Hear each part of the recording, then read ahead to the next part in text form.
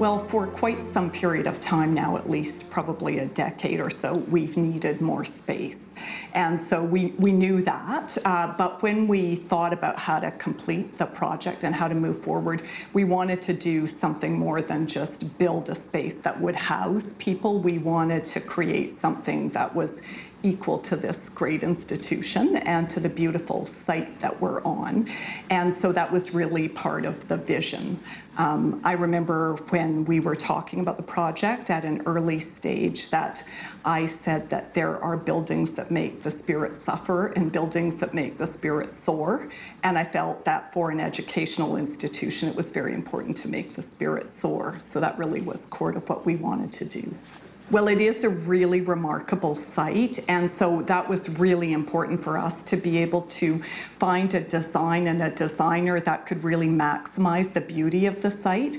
We're between Philosopher's Walk and the university on one side and Queen's Park and the government and the city on the other side, which we think is perfect for great law faculty. And we've got the ROM and all sorts of design renewal all around us. So we felt that it was really important to create a building of some public significance.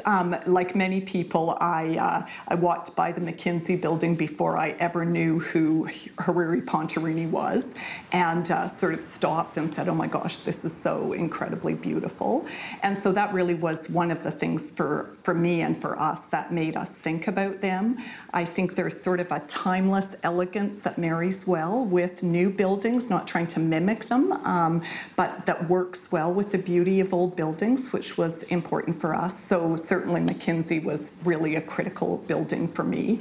And then I'm a fan of the architecture in general and love, you know, the Baha'i temple and many other things that are very, very different in kind. But the thing that really made the Hariri Pontarini design stand out was how site-specific it was and how attentive to the context it was and how much it maximized the beauty of the site and also the use that we had to make of the building, of course. And so we've been working for several years now refining that design. Of course, as things happen, you change the design as you go along and you realize what might work and what might not work. And it's been a wonderful creative process of working with the architects and with us trying to figure out what we can do to create something really beautiful for this great institution.